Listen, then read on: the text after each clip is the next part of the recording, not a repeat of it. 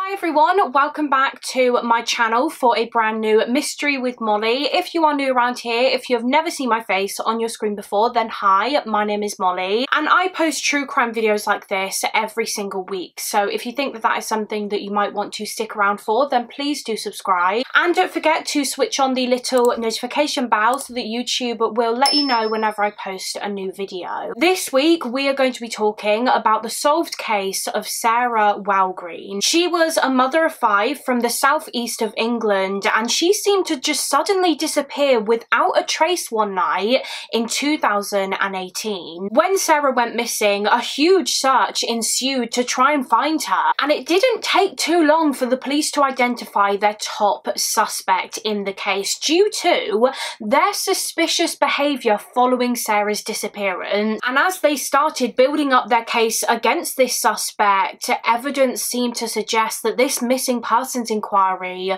was in fact a murder investigation, despite the fact that Sarah's body had not been found. But quickly before we get into the case, please listen carefully to the following. Heavy themes such as violence towards women and domestic violence are mentioned in this video. Domestic abuse helplines are linked in the description box and viewer discretion is advised. So for this week's case, we are going back more than 4.5 years now to the autumn of 2018 in New Ash Green, which is a village located in the Sevenoaks district of Kent in England. And this is Sarah Wellgreen. She was a 46-year-old mother of 5 who lived in New Ash Green. Sarah was born on the 14th of December 1971 to parents Anne Reed and Anthony Wellgreen, and Sarah also had a stepfather, her mother's partner Jim. I couldn't find any information online about whether Sarah had any siblings or really much about her childhood, unfortunately, but I do know that she was very, very close to her mum Anne. Anne recalls how they would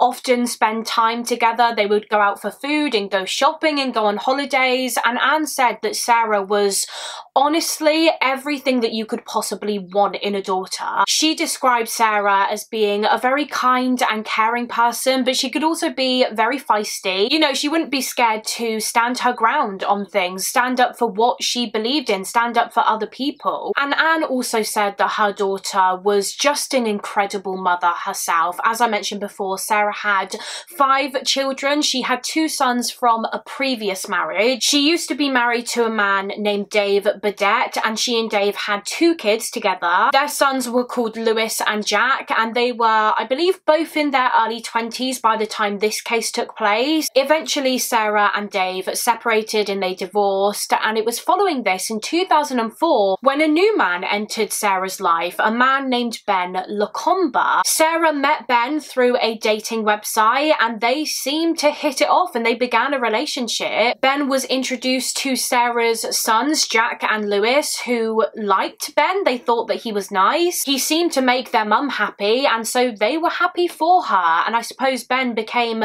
like a stepfather to them. Now, Ben actually lived in Spain because his parents lived there and he was living there whilst he was in training to become a pilot. That was the career that he wanted to secure one day in the future, although just as a side note, that never ended up happening. In the end, he never did become a pilot. He did work in an airport at one point, but just not as a pilot. But anyway, Ben was living in Spain, and when he started dating Sarah, he actually convinced her to move over to Spain with her sons. He said that they could start their lives together in Spain and settle down, and Sarah, excited about the prospect of moving abroad, agreed. She quit her job in England. She worked as a bank manager, but she quit her job and she, Lewis and Jack relocated to Spain and they moved into a house with Ben Lacombe. However, this excitement about living abroad was rather short-lived because after moving to Spain, Sarah seemed to struggle for money to provide for her sons. Her partner Ben had previously told her that the salary he would be on as a pilot would be enough to look after her and her boys, but as I said a second ago, nothing actually came of that. He never did become a pilot. And Sarah really struggled to find her own job in Spain because she didn't speak Spanish, she didn't speak the language, so yeah, I think they were struggling for money. But also, as well as that, Sarah just wasn't enjoying living there as much as she thought she would because she missed her home, she missed England, she missed all of her friends and her family, family, and so she decided to move back with her boys Jack and Lewis, and also her new baby. By this time, she and Ben had had a child together, another son, and so when Sarah went back to the UK in 2006, Ben joined her, and eventually they moved into a house in New Ash Green in Kent. Ben started working as a taxi driver when he moved to England, and at first Sarah went back to work again in a bank, but ultimately she decided that that career wasn't really for her anymore, and so instead she started training to become a beautician, a beauty therapist. And some years later, I think it was around 2012, Sarah fell pregnant again, this time with twins. So now she and Ben had 3 children together, and Sarah obviously had 5 overall. However, despite growing their family, the relationship between Ben and Sarah ultimately just started to break down. They started arguing and fighting a lot. I'm not entirely sure exactly what they would argue about, whether there was a particular reason for it or whether it was just a mixture of things. But yeah, they were arguing so frequently that neither of them were happy together anymore. And so in 2014, they decided to separate. Sarah decided to split up with Ben Lacombe, but this was far from an amicable split. Ben had clearly decided that he was not going to make this easy for Sarah, because one day, all of a sudden, without discussing it with Sarah first, he just threw her and her 2 oldest sons, Lewis and Jack, out of the house. He packed some bags with their belongings, gave it to them, and changed the locks. He decided that he was having the house with his and Sarah's 3 youngest children. He even arranged a family court hearing soon after, which from what I can gather, he did not tell Sarah about, and he told the court that Sarah was essentially a bad mother, that she had decided to move out and leave her kids and abandon them, which of course wasn't true. But because of this lie, he was granted custody of their 3 kids. However, Sarah was able to get herself a solicitor, and about 2 years after they split in 2016, the custody situation changed, because now Sarah was awarded full custody of their kids instead of Ben. Although I think by this time Sarah had reached a point where she was so sick and tired of these court custody battles, tired of fighting with Ben, and also she was worried that Ben would just keep trying to regain full custody of the children, and obviously she didn't want that. She wanted these custody battles to come to an end, and so she came up with a proposal, and she put forward the idea to Ben that why don't they just live in the same house together with their kids but in separate rooms. That way they obviously don't have to be together, but they can still both live with their kids, which is what they both wanted. And Ben agreed, so they stayed in the same house in New Ash Green. Sarah had her own room and Ben stayed in the attic. They converted the attic into basically just another bedroom. Sarah wasn't totally happy with this living situation, as you can imagine. She didn't want to live with a man that she wasn't in love with anymore, but I think she just felt that whilst their 3 kids were still pretty young, this was the most ideal arrangement, I suppose, and I think she tried as hard as she could to keep things civil between her and Ben. And things did start looking up for Sarah in the love department again, because in 2016 she met another man through a dating app, a man named Neil James. The 2, Neil and Sarah, started seeing each other. They both fell in love and they decided that they wanted to spend the rest of their lives together, and so they got engaged. In addition to this, Sarah received even more exciting news regarding her career. After she trained as a beautician, she was able to secure many of her own clients, and not long before this case took place, she had actually been offered a job working as a beautician, I believe at a local hotel. This was a permanent position, and she was absolutely over the moon about this job offer. It was in the industry that she loved, and also they were offering her a lot more money than she was already making, so she was so happy. So yeah, this was an incredibly exciting time in Sarah's life. She had her children, she had a new fiance, she had a new job. By all intents and purposes, life was almost perfect, and she was looking forward to her future. And that is the reason why it came as such a shock to everyone in Sarah's life when all of a sudden in October of 2018, she just vanished. She suddenly disappeared without a trace. The date was the the 9th of October 2018, and it began just as any other for Sarah Wellgreen. That morning she woke up, she got her kids ready for school and she dropped them off at school. By this point, by the way, her 3 kids that she had with Ben were 12 years old, their first son was 12 and their twins were 6. So yeah, she dropped her kids off at school and then she headed to work. She had a couple of appointments with clients that day at their homes, and then once she finished work for the day, she drove back home. She arrived home just before 8 p.m. that evening. Soon after getting home, she went off to bed. She stayed on her phone for a little bit, sent a few text messages to her friends and her fiance Neil, and then that was it. It seemed as though she was in for the night. However, the following morning, so this was the morning of the 10th of October, her fiance Neil started to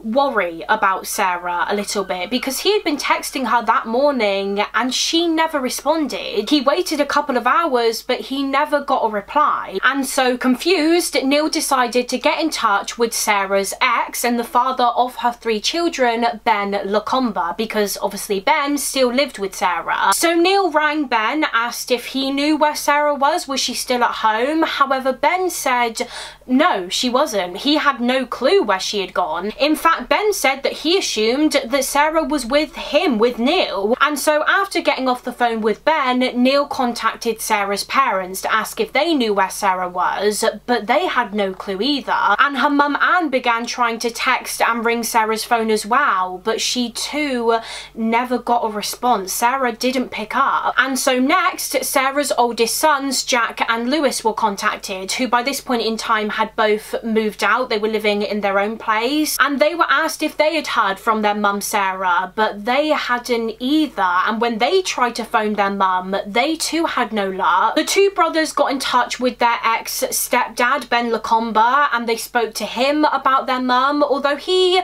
didn't seem to be too worried, to be honest. He said that he didn't think anything bad had happened. He just thought that eventually Sarah would turn up. And to be fair, I think the rest of the family thought that too initially. Her son Jack said in a documentary that I watched that at first, when he was informed that no one had heard from his mum, he just thought that perhaps she was having a bad day. Maybe she was feeling a bit down and so she just went out to get some space or something, and that's why she wasn't picking up her phone. But as the hours ticked by and still there was no sign of Sarah, that was when concern for her started to increase more and more. And so the following day, on the 11th of October, Sarah was reported as missing to the police. Her ex, Ben Lacombe, called the police and he told them that the mother of his children had disappeared. Soon after receiving this report, officers with the Kent Police Department went to the address where Sarah lived with her ex Ben and their 3 children, and they took an initial statement from Ben about his account from the night that Sarah went missing. And he told the police pretty much what we've already discussed, that Sarah returned home from work at around 8 p.m. that evening. Ben said that he put their kids to bed, and then soon after Sarah arrived home, she herself went to bed and he did the same. She went to her bedroom and he went to his room in the attic and went to sleep. And then he said that when he woke up the next morning,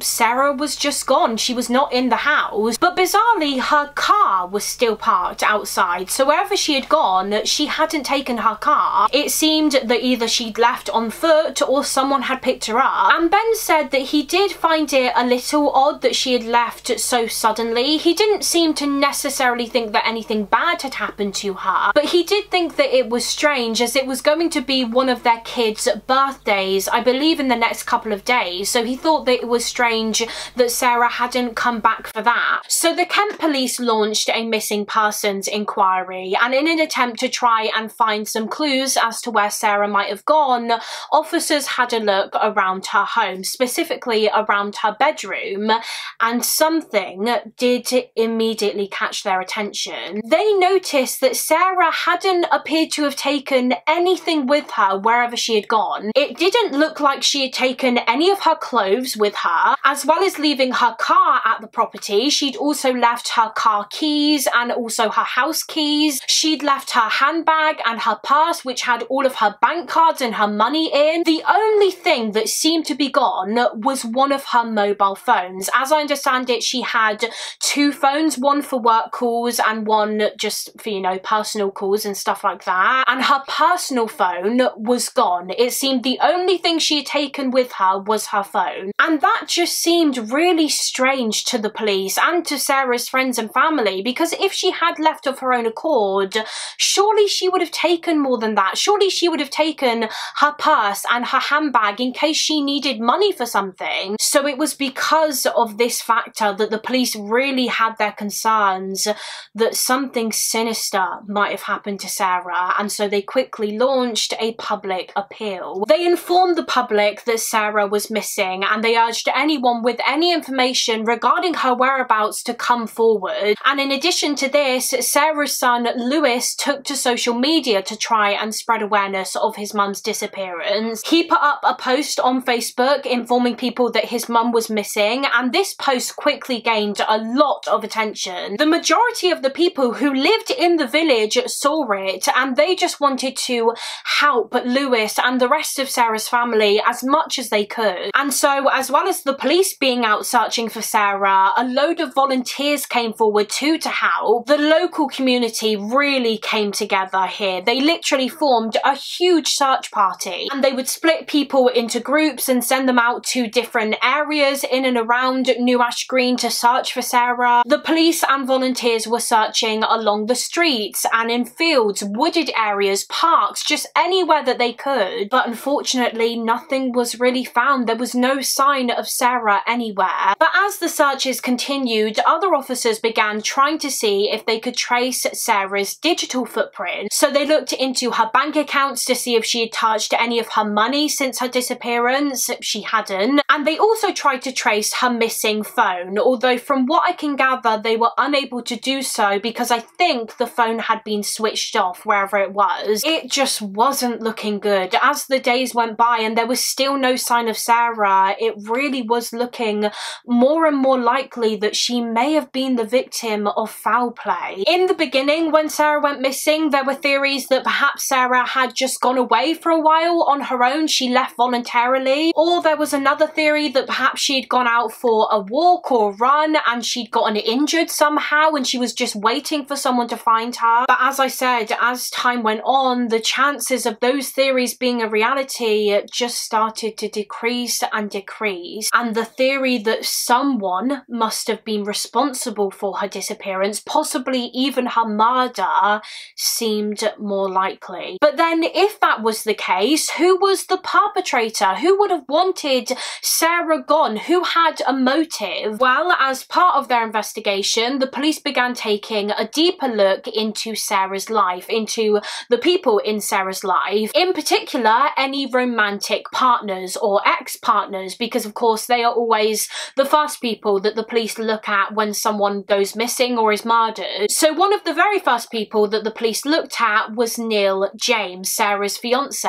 and they asked him about his movements on the night that Sarah vanished, and he said that he was just at home. He actually lived in Surrey, so he didn't live close to Sarah really. Surrey is about an hour's drive away from Kent where she lived, and yeah, he said that he was just at home that night with his 3-year-old daughter. But he said that he did speak to Sarah that evening when she got home from work. He said that they spoke on the phone for about a quarter of an hour, and then they sent a few texts before Neil went to bed. And then obviously, as we know, the next morning Neil was the one who raised the alarm because he texted Sarah that morning and she never replied. And eventually the police were able to rule Neil out as having anything to do with Sarah's disappearance. They were able to confirm that on the night in question he was in fact at his home in Surrey all night. And so the police continued looking into other people in Sarah's circle. They looked at other family members and friends, and also Sarah's ex, Ben Lacombe,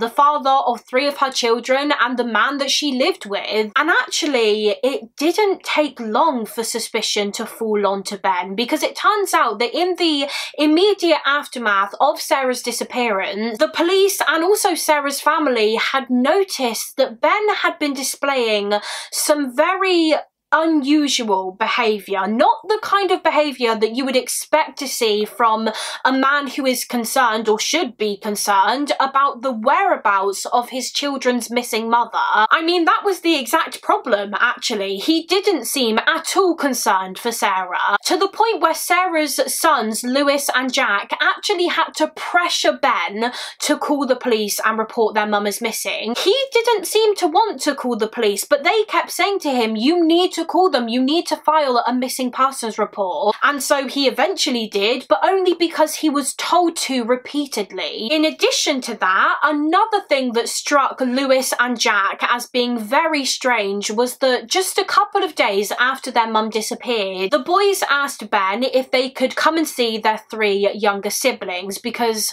obviously they were only 12 and 6 years old, so I'm sure that this was a very, very confusing and upsetting time for them because their mum was gone. And so Jack and Lewis wanted to see the kids and, I imagine, make sure that they were okay. However, Ben said no. He literally banned Jack and Lewis from seeing their siblings after Sarah disappeared, which is just so bizarre. I mean, why would he do that? Well, the brothers had their suspicions that perhaps it was because Ben had something to hide. But the strange behaviour did not end there. Again, in the days after Sarah went missing, instead of going out looking for her like everyone else, Ben Lacombe began planning a children's party. I think for his kid's birthday, which was around this time, as I said. He booked the village hall. He got in touch with this company that did like kids' party games or something. It was just so odd. And as well as that, another thing that he did just days after Sarah vanished was he actually went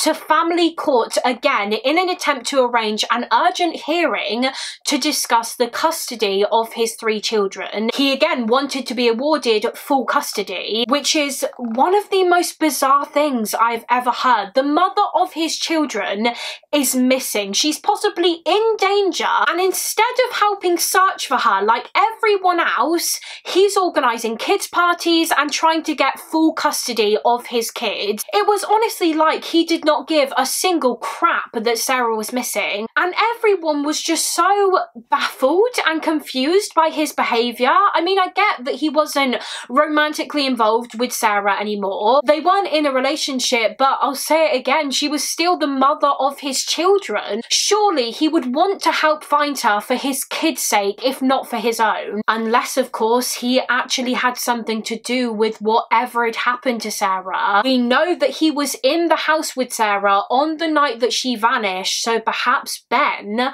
was the one responsible for her disappearance. But in addition to all of this very questionable behaviour from Ben Lacombe, he was also just in general being very uncooperative with the police. Articles state that whenever the police would go to the house to speak with Ben after he made the missing persons report, it was obvious that he just did not want them there. He didn't want to answer any of their questions. And also, he actually refused to give over his mobile phone. The police asked Ben if they could take his phone just for a short while to look at his phone records in an attempt to rule him out as a possible suspect in Sarah's disappearance, but he wouldn't let them. He wouldn't give it over. Well, he said to the police that he wouldn't give them his phone when they first asked for it, because apparently he needed to do some things on it, make some calls or something, but he promised that he would bring his phone down to the police station the following day. However, the police eventually discovered that that same evening, after he refused to give over his phone, Ben Lacombe actually drove to another village in Kent called Greenhithe, which is roughly 7 to 8 miles away from New Ash Green. He drove to Greenhithe that evening, and whilst there, he actually threw his phone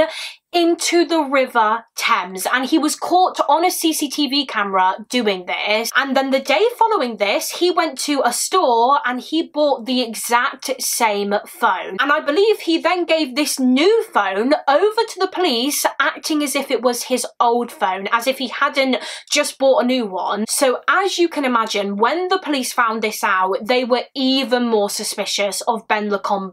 They asked him to give over his phone. He says no, and instead gets rid of his phone by chucking it into a river. Clearly, this was an attempt to dispose of evidence. There must have been something incriminating on his phone that he did not want the police to see. Maybe he didn't want the police to be able to track where his phone went on the night that Sarah was last seen. And so I believe it was following this when the police decided to just go ahead and arrest Ben Lacombe. He was arrested just 5 days after Sarah vanished on the 16th of October 2018 on suspicion of her murder, even though the police hadn't found her body yet. Ben was taken to the police station where detectives began questioning him. However, he refused to answer any questions. In fact, he didn't say a single word. I don't even think he said no comment when the detectives asked him a question. He just said nothing. He stayed completely silent. So not only was he being uncooperative, but he also wasn't even denying it. He wasn't saying, "You've got this all wrong, it wasn't me, I'm innocent." He just said nothing, which I personally think is very, very telling. You're here on suspicion of murdering her. We believe she may be dead, and that may be at your hand. So, did you kill her? I'm not clear at the moment, Ben, whether you're just trying to think of an answer, or whether you've decided not to answer the question. Now, despite the fact that the police were pretty damn certain that Ben was the one responsible for Sarah's disappearance, they didn't necessarily feel as though they had strong enough evidence to charge him just yet. The evidence that they had so far was circumstantial, and they needed something stronger to press charges. And so shortly after being questioned, he was actually released on bail whilst they tried to build up their case against him. So in an attempt to try and find more evidence against him, the police decided to look through CCTV cameras in the area close to Sarah and Ben's home. Now, their house did actually have CCTV cameras installed. Ben had set up quite a few cameras outside of their home, and so when Sarah went missing, the police asked Ben if they could have the footage.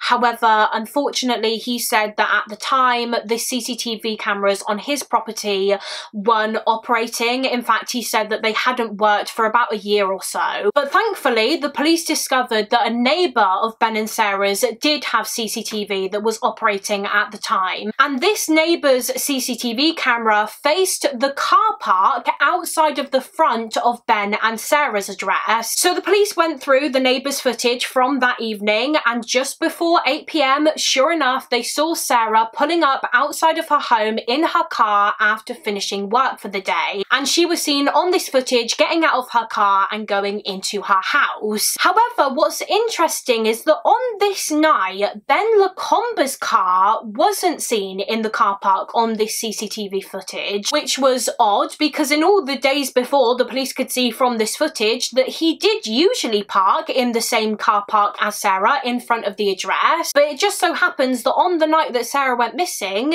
he hadn't. So then where was his car? Well, the police believe that instead of parking it in the car park right outside of his home, Ben actually parked his vehicle in another car park, I think behind the neighbour's house, and there was no CCTV camera covering this second car park. So again, suspicion was just mounting. Every other night, Ben would park his car in the car park just outside of his home. But on this particular night, the night that something happened to Sarah, he chose to park it in an area where he knew he wouldn't be spotted by CCTV cameras. Again, it was clear that he was trying to hide something. But do you know what else they discovered on the neighbour's CCTV? They could actually see from the neighbour's camera one of Ben's CCTV cameras on his house. His CCTV camera on his house was in view of the neighbour's CCTV camera. Now, if you recall, Ben had told the police that his CCTV cameras had not worked for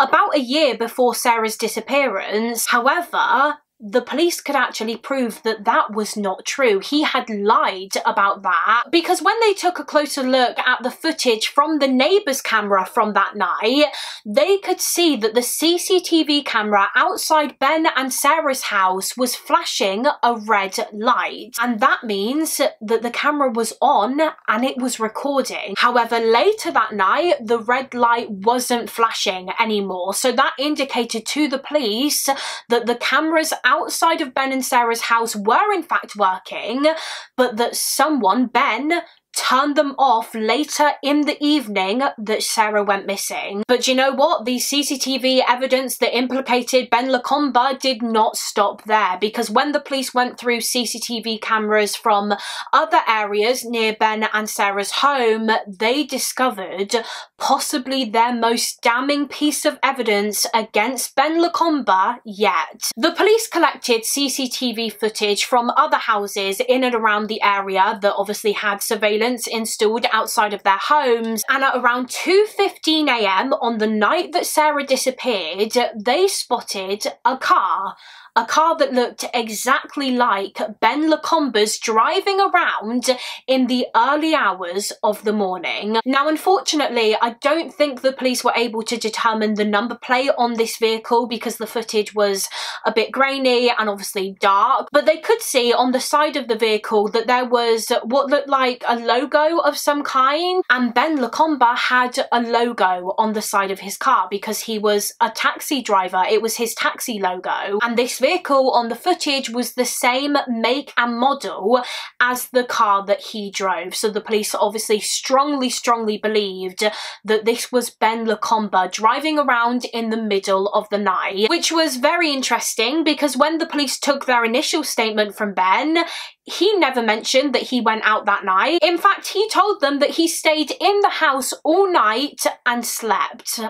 But that was just yet another lie that he told. Now, the police tried to trace Ben's vehicle that night through all these different CCTV cameras and also ANPR cameras, automatic number plate recognition cameras, and through this they were able to determine that he drove out of the village where he and Sarah lived, and the last sighting of his vehicle on a camera was apparently around Plaxdale Green Road in Stansted in Kent. Stansted is a couple of miles away from New Ash Green. Now, unfortunately, after this sighting, the police lost track of the car. They don't know where it went after this sighting on Plaxdale Green Road. However, more than 2 hours later, at around 4:20 AM, his car was seen again on the same CCTV cameras, driving in the opposite direction as if he was now driving back to his address. So he was out of the house for more than 2 hours in the middle of the night, on the night that his ex-partner Sarah Wellgreen went missing. As I'm sure you've probably guessed by now, the police strongly suspected that during those 2 hours he went and disposed of Sarah's body. He probably buried her somewhere in an area in or near Stansted. And just as a side note, something that the police later found at Ben's address, actually hidden in his garden shed, was a shovel, and the police believe that he may have used this shovel to dig Sarah's grave that night. He claimed that the shovel was a gift for his mother because apparently she liked to tend to the flowers and the plants in his garden, but the police did not believe this. As I said, they believed that the shovel was used to help him bury Sarah. Now, the police were also able to obtain CCTV footage of Ben's vehicle the morning following Sarah's disappearance as he took his children to school, and they could see on this footage that his car was suddenly very muddy. He had a load of dirt and mud on his wheels and also just on the doors and on the sides of the vehicle. But then just hours later, his car was spotted again on another CCTV camera, and now it was spotless. There was no more mud on it. It looked good as new. So clearly he had taken it to be clean, taken it to a car wash or something. But you have to ask yourself why the car was suddenly so muddy in the first place. That suggested to the police that during those 2 hours in the middle of the night, he must have driven to some kind of muddy, wooded area, and that's probably the place where he disposed of Sarah's body. So it was following the discovery of all of this this new evidence when Ben Lacombe was re-arrested in December of 2018, more than 2 months after Sarah vanished. The time is 6:45. You are further under arrest, suspicion of murder of Sarah Wellgreen. This is a further arrest for the discovery of fresh evidence. Understand that? Okay, you don't have to say anything, my harm defence will mention the question based on in court.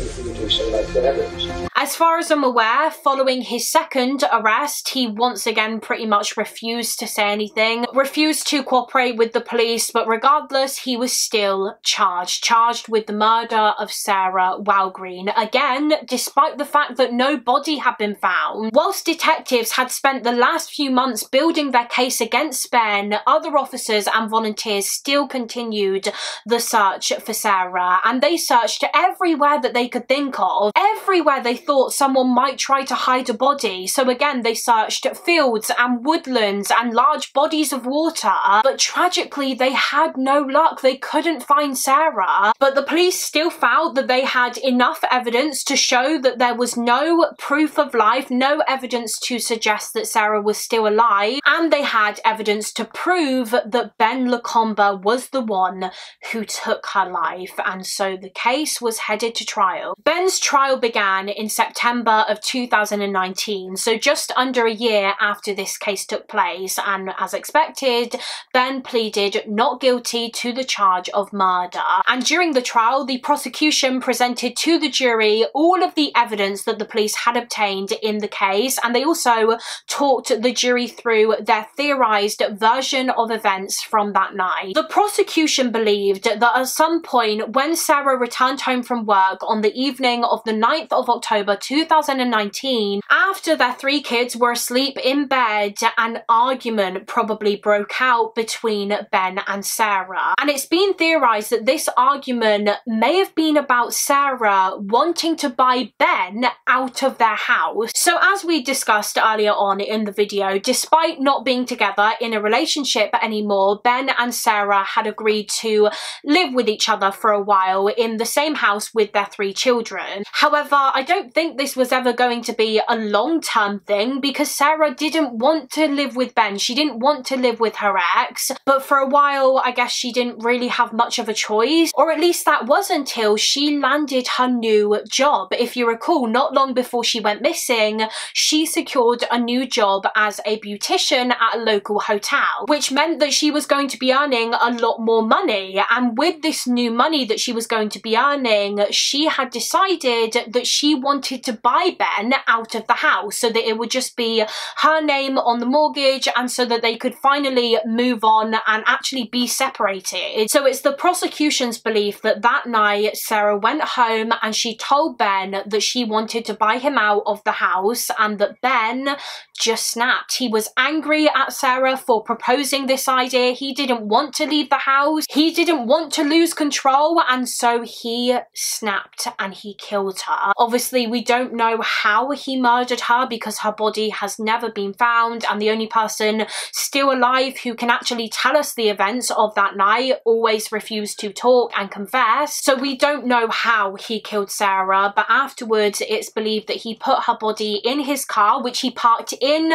the car park where he knew there would be no CCTV, which, just as a side note, suggests to me that this crime was premeditated. The fact that he parked his car in the car park farther away from his address just because he knew there were no cameras, that strongly indicates to me that he probably planned this to some degree. But anyway, he put Sarah's body in his car, he drove to some remote location in the early hours of the morning, and he buried her, and then he returned to his home, got his car cleaned the next day, and then he carried on with life as normal. That was the prosecution's theory on what happened that night, and at the end of the trial, the jury was sent off to deliberate, and when they returned to the courtroom, they announced that they had found 40-year-old Ben Lacombe guilty of the murder of 46-year-old Sarah Wellgreen, and he was sentenced to life in prison with a minimum of 27 years. But of course, that is not where this case ends. In fact, this case is far from over, because to this day, more than 4.5 years later,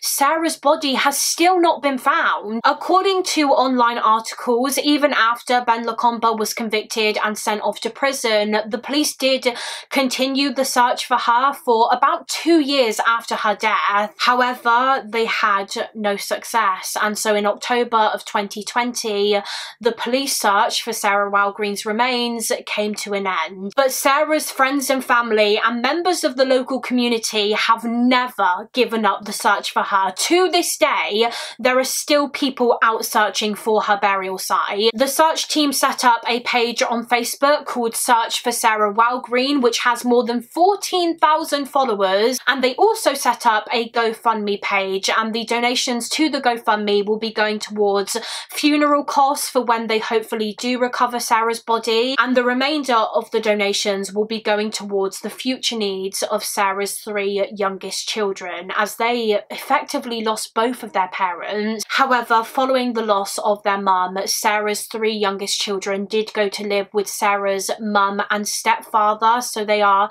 living and being cared for by their grandparents now. If you would like to make a donation to the GoFundMe page, I will leave a link to it down below in the description box, as well as the Search for Sarah Facebook page. And I just hope to God that one day soon Sarah's body will finally be recovered, because until she is, the family won't ever have full closure. They haven't been able to give her a proper funeral or a burial, and they don't have somewhere where they can go to speak with her and be with her. You know, they don't have a grave or anything, which is just devastating. The family have pleaded with Ben Lacombe to please just tell them the location of where he disposed of Sarah's remains. They've literally begged him to tell them, but being the coward that he has always refused to do so. So yeah, Sarah's body has still not been recovered to this day. And that is it for this case. That is the solved case of Sarah Wellgreen. As always, please do let me know your thoughts and opinions on this case in the comments down below. I would love to hear what you guys think. Also, feel free to let me know of any other cases that you would like to see me cover on this channel. Thank you all so much for watching. Please do give this video a thumbs up and subscribe if you haven't already, and I will see you again next week for another mystery with Mollie. Bye.